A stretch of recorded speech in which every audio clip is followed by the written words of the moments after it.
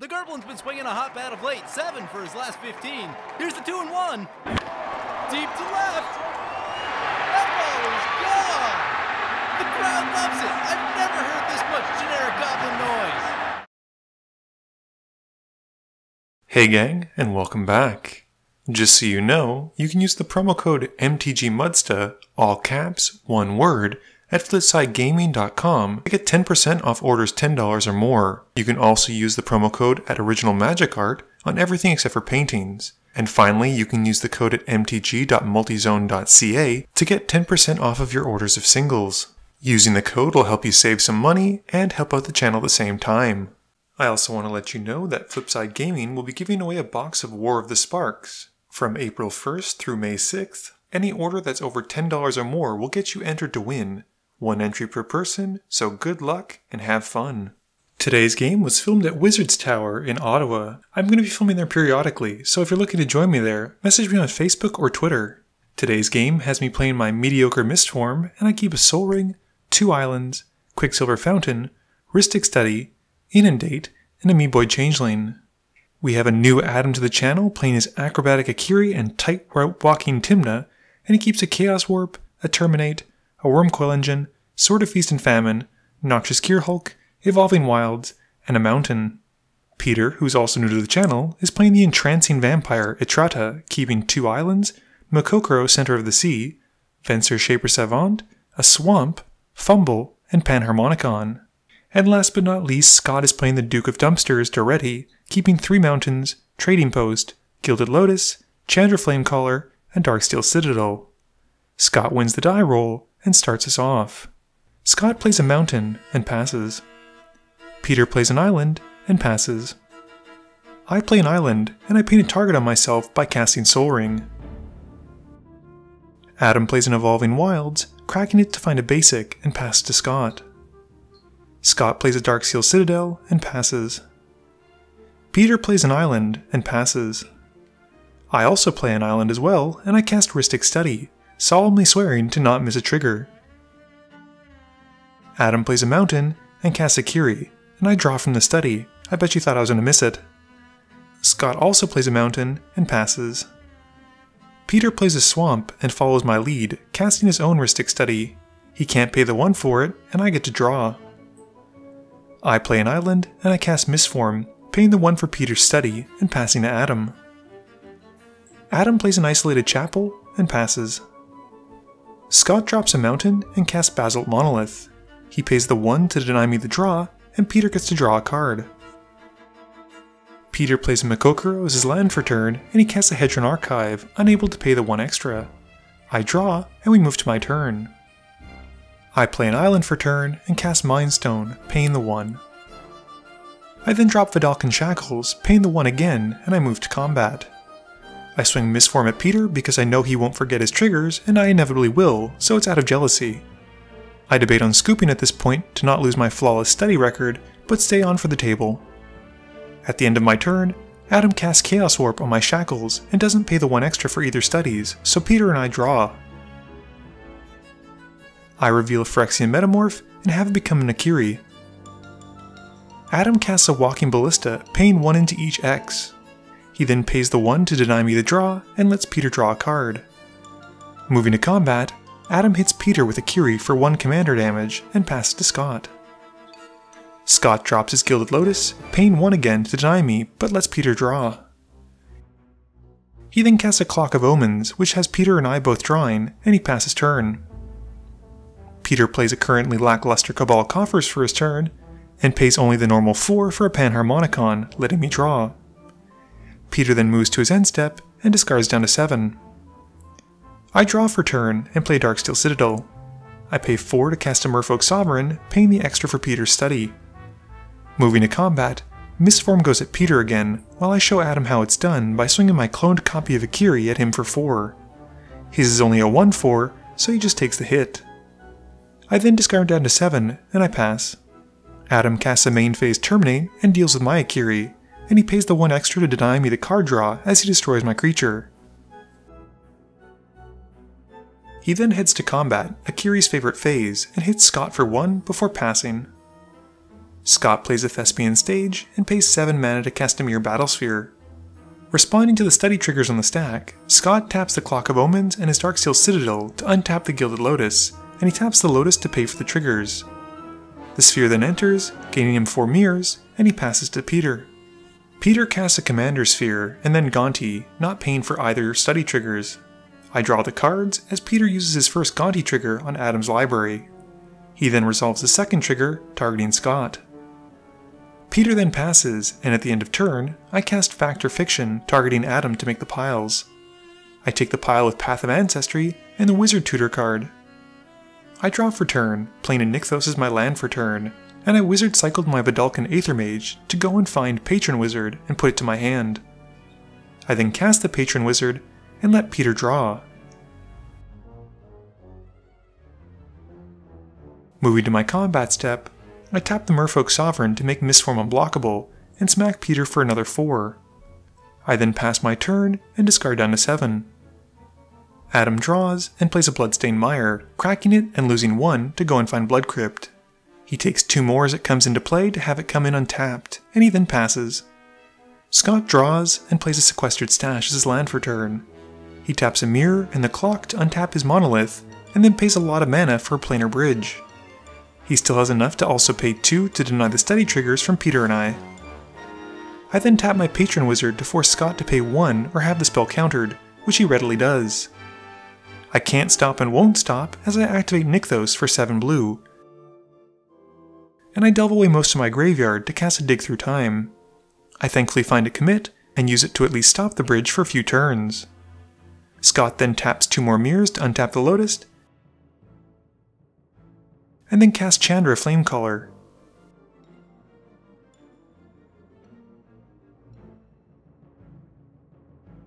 He upticks her, making 2 elemental tokens, and swings them at me for 6, and the Battlesphere at Adam for 4. We both take the hit, and the elementals then die, and Peter realizes we both missed the Chandra triggers for our studies. Adam is very quick to help me with my Die of Shame. Peter pays 7 in his main phase to overload a Cyclonic Rift, and I pass priority to Adam when I have no response. Adam uses Mortify to kill Gonti, but the spell is stopped with the Swan Song. Adam gains the bird token that is then immediately thrown back into the void as it's bounced back to his hand. Peter then moves to combat and hits Scott for 2 with Gonti. I cast Soul Ring, Mind Stone, and Rhystic Study, paying the 1 extra each time. I then discard down to 7 as I pass to Adam. Adam is wishing for a land at this point and is sorely disappointed. He instead casts a Stoneforge Mystic in his main phase, and Peter and I draw while Adam goes to tutor for an equipment. He settles on Lightning Greaves and puts them to hand, and then casts them. Peter and I get to draw a card as we move to Scott's turn. Scott plays an Urza's Mind and recasts his Lotus. We get to draw from it, and Scott then recasts the Monolith. He pays the 1 this time to deny Peter a card, letting me draw. Scott then brings back the Clock of Omens and can't pay the extra, so Peter and I draw. Peter plays a Sunken Hollow as his land for turn, and casts Displace to bounce Gonti. Gonti re-enters and triggers twice, and Peter targets Adam and Scott once more. He then casts the Grim Monolith he stole from Scott, and I draw a card. Peter also then casts the stolen Bloodforged Battleaxe from Adam and equips it onto Gonti. Moving to combat, Gonti hits Scott for 4, and Peter gains a token copy of the Battleaxe. Peter then resolves a Thief of Sanity, and I get to draw again. Moving to his end step, he discards down to 7. I play my Path of Ancestry tapped, and recast the Patron Wizard, letting Peter draw. I make 4 blue with Nykthos, and I pay the rest to cast a Galecaster Colossus. Peter tries to stop the Colossus with a Thought Collapse, but with no open mana, his spell is countered as I tap my Patron Wizard and draw from my Rhystic Study. Moving to my end step, I have to discard pretty heavily to go down to 7. Adam draws and plays a Plains. He casts the new All-Star for White Mages, Smothering Tithe, and Peter and I draw our last 3 cards before having to pay 2 moving forward, before Adam then casts a Goblin Welder and passes to Scott. Scott draws, and Adam gains a treasure token as he doesn't pay the 2. He does play an Arch of Vraska in his main phase, and realizes he has City's Blessing. He recasts the Battlesphere, and with the Smothering Tithe almost acting as protection against the studies, Peter and I don't draw when he doesn't pay the 1 extra. Scott then taps 2 mirrors to untap the Gilded Lotus and is able to recast Chandra Flamecaller once more. He then taps more artifacts to untap the Lotus, and he casts Daretti. Scott then upticks Chandra to make the 3/1 elemental tokens, and Peter says if he doesn't attack him, he won't attack Scott back. Scott doesn't roll like that, and goes full tilt into Peter. Peter blocks one of the elementals with a Thief, and then takes 3. In his second main phase, Scott upticks Daretti, discarding nothing, and passes. Peter draws, and Adam gains another treasure token. Peter then casts a Venser, Shaper Savant in his main phase, and bounces the Smothering Tithe back to Adam's hand, and the second trigger bounces Chandra back to Scott's. Peter then casts a Ravenous Chupacabra, blowing up the Battle Sphere and a Mirror token, and I draw from him casting it. Peter then moves to combat and hits Daretti with Gonti for 4. At the end of turn, I tap my Guildcaster Colossus to bounce the Panharmonicon to Peter's hand. I start my turn off right with a Gale Rider Sliver, paying the 1 extra for the study. I then activate Nykthos, naming blue, and I make 7 mana. I tap a bit more to kick a Rite of Replication targeting the Colossus. I don't pay the 1 for Peter's study trigger, and he draws a card and tries to cast Fumble on the Giant. I counter it by tapping my Patron Wizard, and with the Fumble out of the way, I gain 5 tokens of Galecaster Colossus, and lots of ways to bounce or counter things I don't like. I then play an island for my turn, and I move to combat. I swing the original Colossus at Peter, who chumps with his Chupacabra, and I then pass to Adam. Adam draws and plays a Swamp for his turn. He then drops his Sword of Feast and Famine, and he pays the 1 for the study triggers. He then sacrifices some treasures to equip the sword onto his Goblin Welder, who immediately swings itself at Scott, dealing 3. Adam gets to untap his lands, and Scott discards a trading post. In his second main phase, Adam casts a Noxious Gearhulk, killing Gonti as it enters, and gaining Adam 3 life. He then moves the Greaves onto the Hulk, and passes turn. Scott draws for turn, and Peter and I realize we missed the Hulk trigger. Scott decides to activate the Arch and draws a card, and he then pays 5 to cast a Paradox Engine, which resolves despite Adam suggesting that I use Patron Wizard and the Galecaster Colossus to counter it. Scott then taps the Mirror and Clock to untap the Lotus, and things are looking kinda grim. He then taps more mirrors to untap the Basalt Monolith. And Scott then moves to recast Chandra, and I tap the Colossus to force him to pay 1 for it, responding to the untap trigger from the Paradox Engine.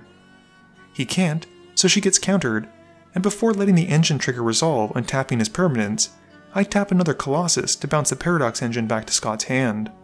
Scott then untaps for the engine, and retaps the Lotus and the Monolith to recast it. With the spell in the stack, I flash in Stunt Double, having it become a copy of Venser, and I bounce the engine back to Scott's hand. At this point, there's very little I can do to stop the Paradox Engine from resolving, but it's just a matter of limiting how much mana Scott will have once it's on the field. He then taps the Mirrors and the Clock to untap his 2 mana rocks, and this time upticks Daretti, instead discarding his Paradox Engine to draw a card. Scott then casts Solemn Simulacrum, and Peter and I draw in tandem, as Scott doesn't pay the 1. Scott goes to find a mountain, and passes. Peter draws for turn, and plays an Urborg, with his coffers now netting him mana rather than losing him some. He activates the coffers for 9, and pays 4 to cast Damnation. I don't have enough to counter it with the Patron Wizard, so I tap my Galecaster Colossuses to bounce a bunch of Peter's stuff in response.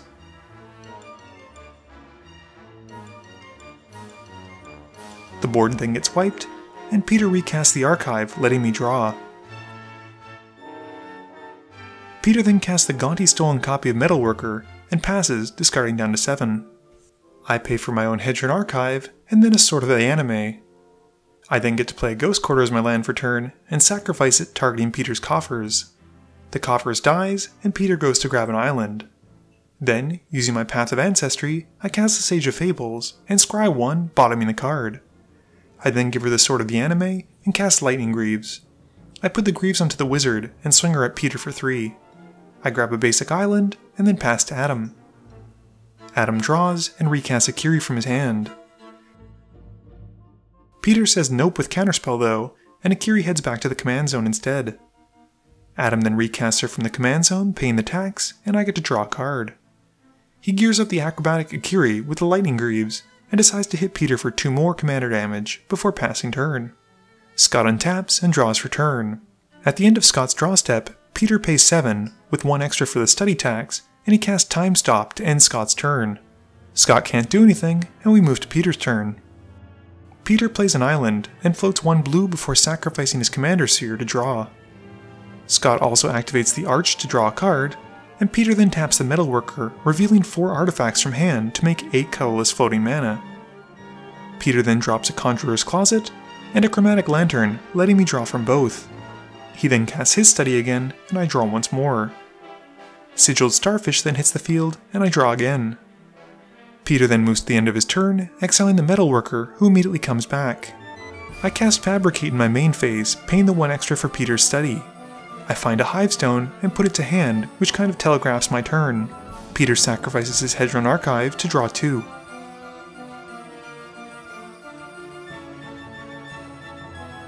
I then pay 3 to cast the Hivestone, and rethink my turn, dropping a Stony Brook Banneret instead, and paying the 1 extra and using the path. I scry 1 and bottom the card. The Banneret also gains a +1/+1 counter as it enters from the Sage of Fables. I play an island for turn and move the Greaves onto the Banneret. Moving to combat, both go at Peter, and the sword triggers again, grabbing me an island. Peter can't stop the Banneret because of Island Walk, and decides to just take the full hit for 5. I then discard down to 7 and pass to Adam. Adam plays a Plains, and Scrap Trawler hits the field, which has Peter and I drawing a card. Adam then moves the Greaves onto the Trawler and pays to equip the sword onto Akiri. Peter uses the Gonti stolen copy of Swords to Plowshares to try and exile Akiri, but I pay 5 to cast Mystic Confluence, choosing to make Peter have to pay 6 extra for his spell and draw a card. Peter does get to draw from his study trigger, but with it not being a counterspell, the Swords to Plowshares gets countered, and Akiri survives and gets the hand-me-down sword and the now stretch out boots from the Trawler. Adam then casts the Bloodforged Battle Axe, and Peter and I draw. Scott makes a deal with Adam to help clear the way for Akiri, and before moving from the main phase, Scott casts Chaos Wharf to shuffle away the Starfish, paying the extra 1. Peter shuffles it in, and reveals a Gilded Lotus, getting to put it onto the field. Adam then hits Peter for 6 with Akiri, and untaps his lands, and forces Peter to discard. Smothering Tide then comes into play in Adam's second main phase, and Peter and I draw.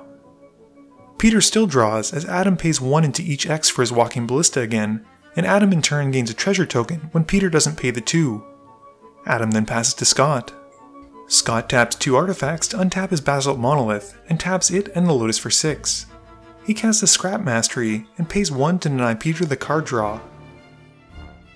With the spell in the stack, Adam uses his treasures to add another counter to the Walking Ballista, and he then deals 2 to me with the Ballista's ability, and we swap the artifacts on the field for those in the yard.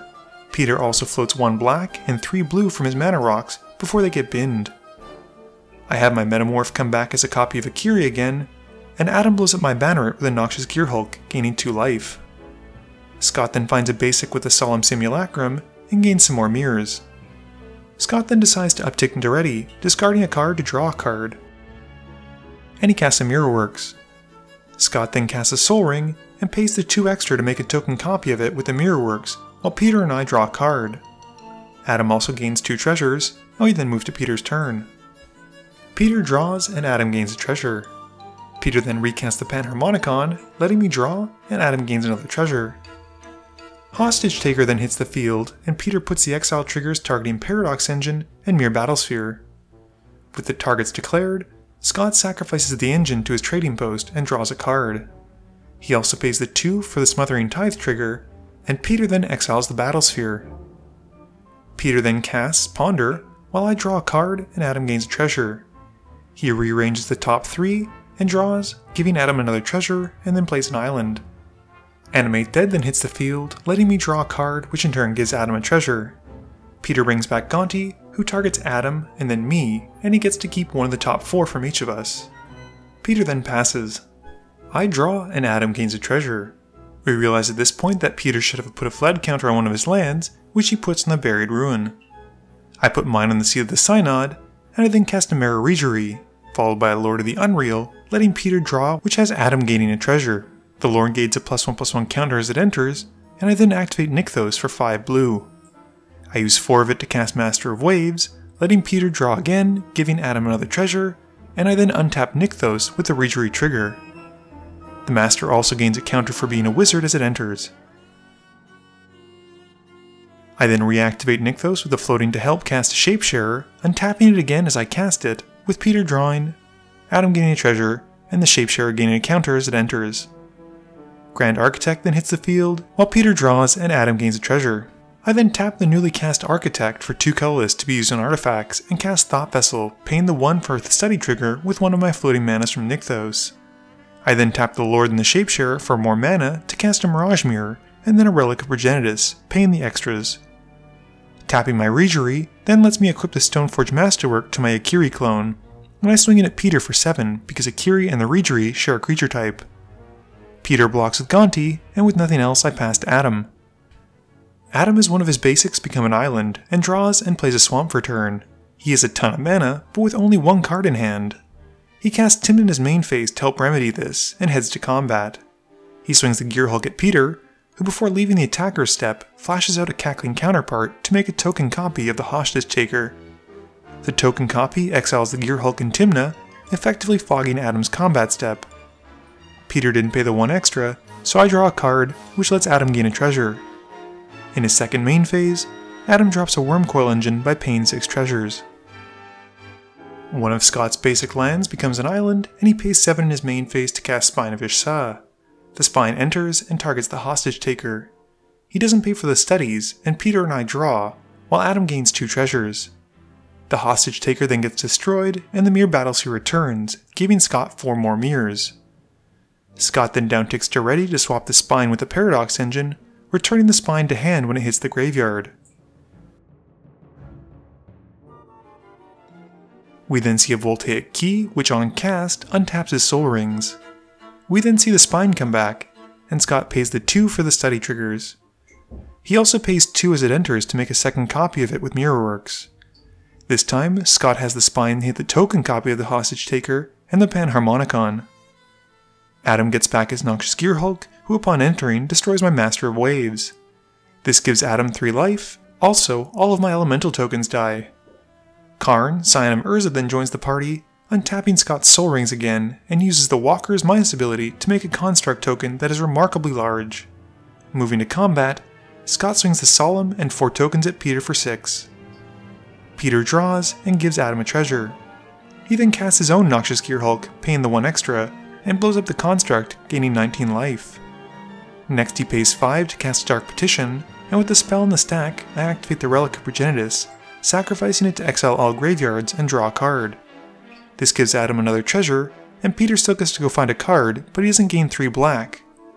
While he's searching, we compare my exile pile to my library, with the 2 being almost equal. Peter then casts a Phantasmal Image, having it come in as a copy of the Gearhulk, and blows up Scott's Mirror Battlesphere, gaining 7 more life. He didn't pay the extra, so I draw, and Adam gains a treasure. Peter then passes, discarding down to 7. I draw, and Adam gains a treasure. I cast a Zami Lady of Scrolls in my main phase, and not paying the extra lets Peter draw. I then rapid fire draw with some wizards, and Adam does his best to keep up with gaining treasures. I'm digging for a Laboratory Maniac at this point, not realizing that I'd already pitched it earlier. I then activate Nykthos for 11 blue, and I cast an Esh. I give the piles to Peter, and take the pile of Cyclonic Rift, dumping the lands. With some of my remaining floating, I have my Mirage Mirror become a copy of Nykthos. I sacrifice the original, and activate the Mirage Mirror version of Nykthos for another 11. I then overload Cyclonic Rift, not paying the extra, and bounce the board back to my opponent's hands. I then drop a Loxodon Warhammer and equip it onto my Akiri clone, and then drop Trophy Mage and go and find a Diviner's Wand. Moving to combat, I hit Peter for 11 with Akiri, gaining 11, and deal 3 to Scott with a Regery and Grand Architect. Adam has another basic become an island, and he plays a Mana Confluence. He recasts Akiri and then Noxious Gearhulk that I bounced earlier to his hand. He has it destroy my Akiri, and gains 5 from the toughness, and then passes to Scott. Scott has another basic become an island, and recasts his Paradox Engine, and I draw as he casts a Soul Ring. Scott then casts Karn again, untapping his Soul Ring, and floats 2, using 1 to cast a Voltaic Key, untapping his Soul Ring again. He then pays 4 to recast Solemn, untapping his ring as he casts it, and then finding a mountain as it enters. Scott then downticks Karn, making a construct and passing to Peter. Peter has a swamp become an island, and he plays a Morphic Pool as his land for turn. He then recasts his Phantasmal Image as Adam's Gearhulk and blows up the construct, gaining 5 life as it's destroyed.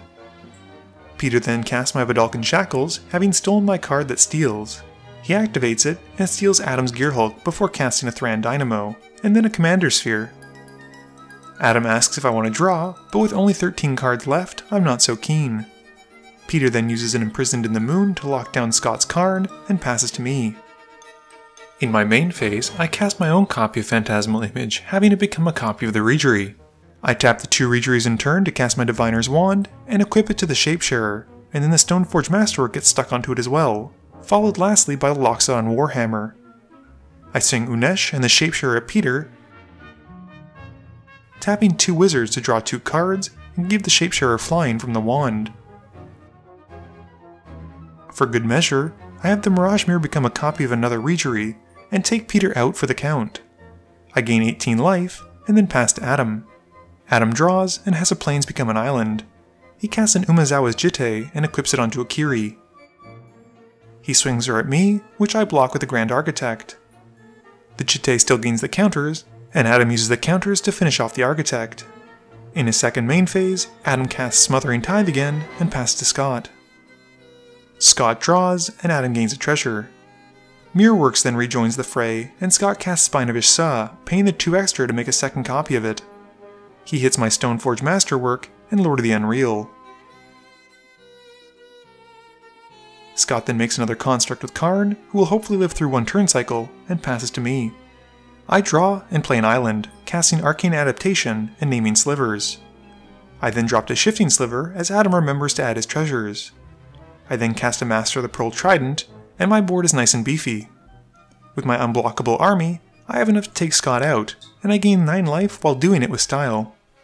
Adam has another basic become an island and draws for turn. He moves to cast Helm of the Host, which I promptly stop with Cryptic Command, countering the spell and tapping his creatures. He then recasts that Wormcoil Engine in his hand and passes. I draw for turn and use Curse of the Swine to exile Akiri and Wormcoil Engine from existence. I head to combat, having the Mirage Mirror become another copy of Reejerey, and have enough to take Adam out in 1 swing with my Merfolk/Silver army. So a big thank you to Scott, Adam, and Peter for coming out and joining me at Wizard's Tower. Today's game might have been long, but it was full of action, responses, and lots of twists and turns. I was immensely impressed by Scott's ability to pick up and play Daretti as well as he did, and considering he'd never even seen my list of the 99, he got so close to winning with Spine of Ishsa and Trading Post and Paradox Engine that it really freaked me out. If he'd been able to get 1 or 2 more mana rocks the turn that he had the Paradox Engine cycle going, I think this would have been game. He would have been able to loop the Spine of Ishsa, sacrificing it to the Trading Post and basically blowing up all of our boards. Peter's Etrata deck, despite the fact that he never cast his commander, was incredibly controlling and very, very powerful. I liked Dimir, I like what he was doing with it, and I think the deck did a good job of balancing ways to win and control the board. As always, it seems like in these games there's always one deck that's camera shy, and unfortunately for Adam, it seemed to be his Akiri and Tymna deck. He was very behind in lands, and by the time that he got a ton of mana from the Smothering Tithe, which was pretty impressive with his 18 treasures, I think the game was a bit out of his reach. Mistform performed pretty admirably, and being able to make my army unblockable with a Shifting Sliver is always a good move. I still haven't finalized my cuts, which is why you haven't seen a Conquering Your Commander yet, and I'll do so in the next few days, and hopefully have a video up in the next few weeks.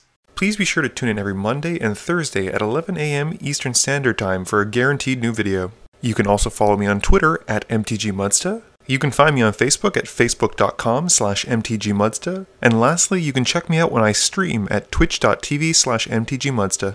This video is brought to you in support by my patrons. If you're looking for a way to help out the channel, please be sure to visit the link below. Thank you all for watching this video, and don't forget, friends are just opponents you haven't eliminated yet.